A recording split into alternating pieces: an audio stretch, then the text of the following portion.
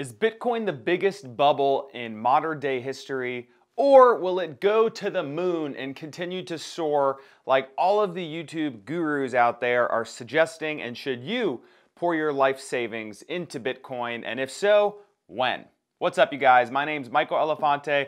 Today, I'm going to review a little bit more in depth what Bitcoin is, how it works, what the hype is all about, and what predictions I have for Bitcoin personally.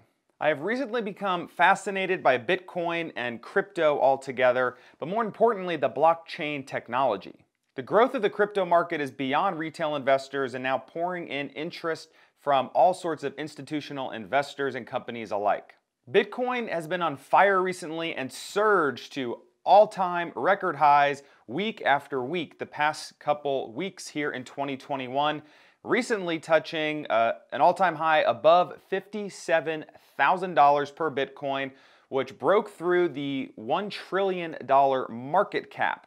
And in filming this video today, Bitcoin has crashed back down 8% and is hovering in the lower $50,000 range. So is this just a fad, or is this actually sustainable growth? And what can we expect from Bitcoin both in the near term and the long term? Hang with me in this video and we're going to briefly break down what Bitcoin is, blockchain technology, and why there's so much hype in the crypto market. And of course, when will this Bitcoin bubble burst? Before we begin, don't forget to smash the like button below. It helps with the almighty YouTube algorithm. Honestly, I genuinely appreciate it. And if you guys want to subscribe and follow along for other content, anything around investing, personal finance, real estate, Airbnb, all that fun stuff, I post here every single week, several times a week. So would love to have you subscribed and following along.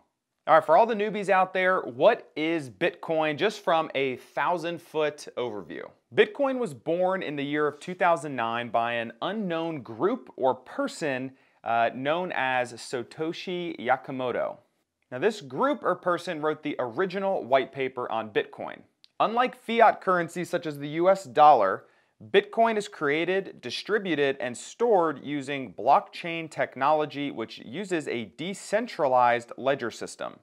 What's really unique about this blockchain technology is that it is decentralized and dispersed across many, many computers running around the globe. Now, these computers are often known or referred to as nodes. And because of this blockchain and ledger system, there is supposedly full transparency on the history of transaction within Bitcoin. So theoretically, no one can cheat the system. And because it's a decentralized system, it actually strips away much of the monotony and middleman work that we currently experience with fiat currency with centralized systems throughout the world. For example, if you swipe a Visa credit card, there's actually 4 parties involved. First, you have the merchant. Then you have the acquirer or the financial institution that enables the payments to the merchant, the issuer or the cardholder's bank, and the individual cardholder themselves. So with Bitcoin or really any other blockchain technology or cryptocurrency, you eliminate the parties in the middle. Another big reason why people are bullish on Bitcoin is that it can be viewed as a global currency. Unlike fiat currency, where you have to actually pay a foreign exchange rate when you're exchanging the US dollar for the pound or the euro or something like that, Bitcoin, there is no need to do that since it can be used at a global scale. And now for my personal reason why I like Bitcoin and the idea of Bitcoin is that it is not centralized and controlled or have heavy government influence by any central government. So with Bitcoin, there is no ordinary regulation on the purchase or sale of Bitcoin. However, there is for any fiat currency such as the US dollar. So basically, Bitcoin provides so much more flexibility than traditional fiat currencies. So it sounds amazing, right? And maybe you're about to jump on board and throw your life savings into Bitcoin because it's going to go to the moon. It's going to go to $500,000 a coin or maybe even $1 million a coin. But how do we know this? And also, why isn't the whole world using this technology already if it's so great? And what are the chances Bitcoin could fall flat on its face and go completely to zero? A lot of people like to compare Bitcoin as a store of value when comparing to gold. Now, the reason people compare this to gold is because they view Bitcoin and gold as a hedge against inflation.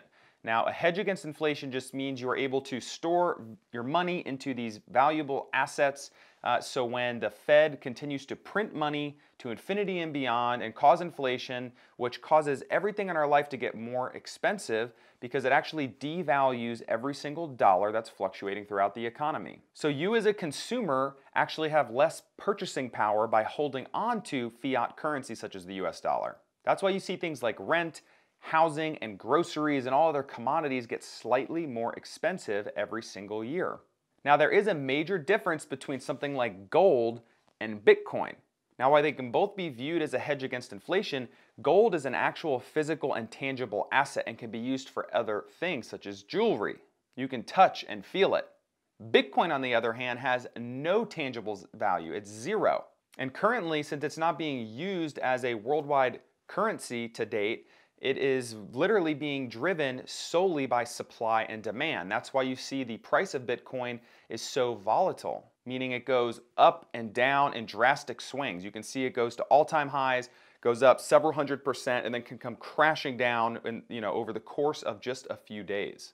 Bitcoin may steady out and level out and not have as many price swings in the future when it's widely adopted like many people presume it will be. Even if the world started adopting Bitcoin as a means of payment today, could Bitcoin actually scale and be used as a currency today?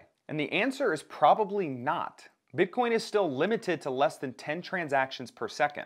When you compare that to a company like Visa, who handles thousands of transactions per second, Bitcoin is still relatively new and limited. Now, that's not to say Bitcoin is not capable of scaling to many, many thousands of transactions per second, but it's just not feasible right now. All right, so let's touch on the term mining. You guys have probably heard the term mining for Bitcoin and have no idea what it means. And if you're like myself, you just want to do a little bit of research and just get a quick high-level understanding of what that actually means, what mining actually entails, and how those people are rewarded, and really what's the drawing factor into actually mining Bitcoin. The only way Bitcoin can actually grow and continue to be a decentralized form of currency per se is to expand the number of blocks or nodes within the blockchain. And in order to do that, you have to have a massive amount of computing power. So Bitcoin miners are taking part in building this network of nodes that form the Bitcoin blockchain technology. And if they are successful in completing a block, they can be used as verified transactions. And those verified transactions are added to the blockchain. So the miners actually get rewarded for completing this block and adding to the blockchain in the form of Bitcoin.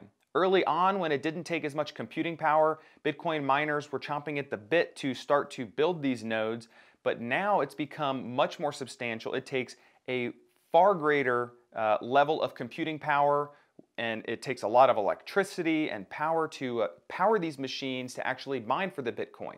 So now it doesn't just take one person, there's actually teams of people around the world trying to mine for Bitcoin as it becomes more difficult over the course of time.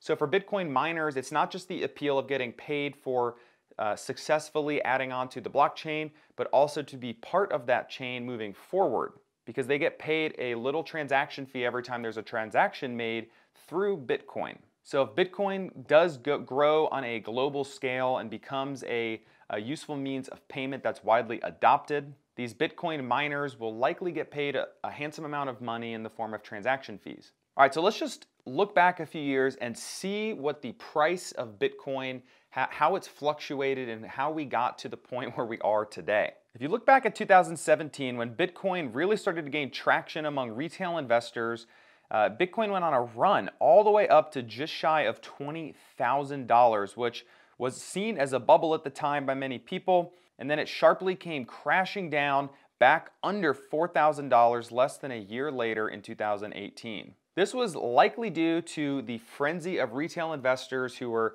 betting on Bitcoin earlier on before 2017 and leading up to this spike up to around $20,000 per coin.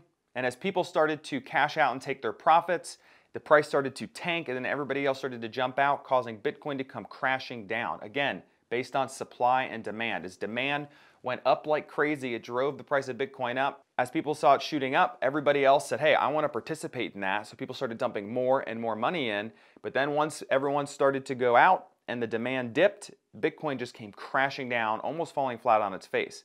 Now the price hovered in the few thousands of dollars, had a few spikes and dips over the next several years leading up to late 2020 and early 2021. In recent months, Bitcoin has rallied up to around $57,000 per coin, as I mentioned earlier in the video, but came crashing down today around 8% to just above $52,000 per Bitcoin. Now, the recent rally is thought to be not just retail investors, although there are a lot of retail investors participating. The recent rally, a lot of Bitcoin bulls are saying is more sustainable. We'll see if that holds true or not, because there's institutional investors now participating, such as Tesla. Most of you guys watching this video have probably seen the news that Tesla invested around $1.2 billion into Bitcoin. One of the biggest reasons that Tesla probably did this is to hedge some of their bet against inflation. For companies like Tesla and Apple and all these major companies that have tens of billions of dollars sitting in capital on the sidelines, that money is going to be devalued. And not just a couple $100 like maybe you or me have in our savings account going down by 2 to 4% every year, but when you are a major corporation and you have tens of billions of dollars, 2 or 3% is a massive amount of money. So they're hedging some of their bet long term by buying into Bitcoin.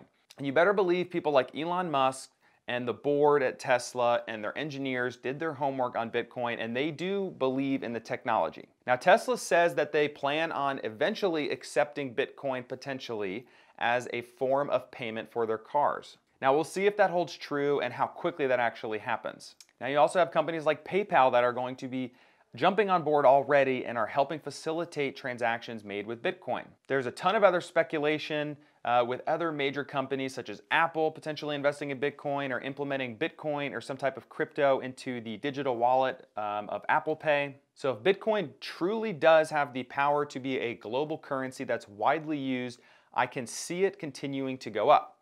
But the biggest issue that a lot of us retail investors sit with today is, do we invest our hard-earned money and try to hop along for the ride? Truth be told, you need to figure out if you can stomach the volatility, and do you understand the technology at the base level. If you are a believer in the technology, perhaps you invest some money every single month, just dollar cost average into Bitcoin, and just ride the wave over the next 5 to 10 to 25 years. That should be money that you're willing to let go to zero. And hopefully it doesn't for you guys. Hopefully Bitcoin continues to steadily rise and become more adopted for those that are invested in it. You just have to be okay with the fact that Bitcoin can not only go up by 50% in a week, it can also come crashing down 50 to 80% in a week. Try not to get caught up in all of the talk online and on social media, and especially when you flip on the TV and you see these people that are bullish on Bitcoin saying it's going to run up to $500,000 per Bitcoin by the end of 2021 or 2022. Because if you look back throughout history, through the dot-com bubble, through the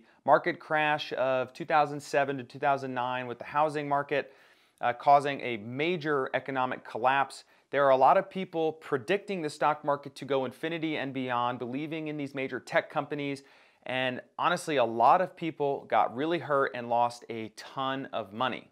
So that's why I say proceed with caution, and you also are gonna have people who are completely bearish on Bitcoin and say it's worth zero and aren't investing a penny in it.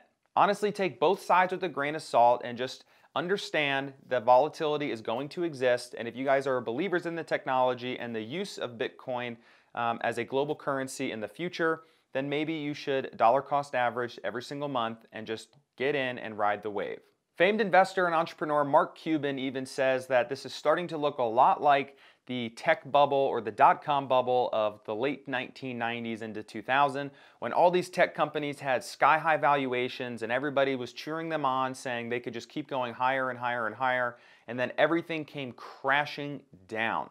Many of these tech companies went bankrupt and completely out of business. However, there were some companies that survived the dot-com bubble and have flourished and grown substantially over time. One of the most notable is Amazon. Mark Cuban is a pretty smart guy, so I like his viewpoint on blockchain technology. He is a believer in blockchain, but he is a little wary on Bitcoin. He thinks that Bitcoin, if the crypto market is to continue to exist over the next several decades, Bitcoin is likely going to be the leader and continue to move forward. Maybe that's the one that survives if there is a major collapse in the crypto market. However, when someone like that is signaling a flag saying that there may be a huge bubble and it may come crashing down in the next couple months, couple years, I'm probably going to tend on the side of caution. So that's why I say if you guys do want to invest money and start today, just put in money that you feel comfortable losing just in case it does crash to zero. I personally do not have any money in the crypto market today. However, my interest has grown substantially, like probably many of you watching.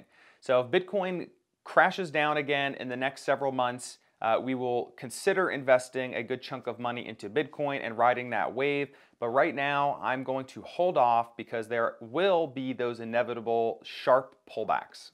I do have FOMO, fear of missing out, and I'm sure a lot of you do too, but at the end of the day, what are your investment goals for the long term? And make sure that the investments you make today are not purely based on speculation, and you guys are comfortable making investments that align to your goals. There are going to be people that make a fortune and become millionaires or even billionaires through the crypto market and with Bitcoin, and there's also going to be an equal amount of people that go broke and lose a ton of money. So of course, just proceed with caution. I would love to hear from you guys. Are you invested in Bitcoin? Are you believers in blockchain technology? Are you believers in Dogecoin or all these other different cryptos that are out there?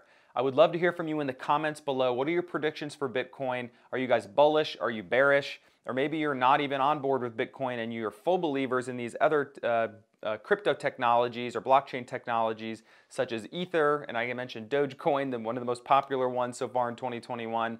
So I'd love to hear from you guys. Drop your comments and questions below. Don't forget to like and subscribe if you got some value from this video, and I hope to see you all back again soon.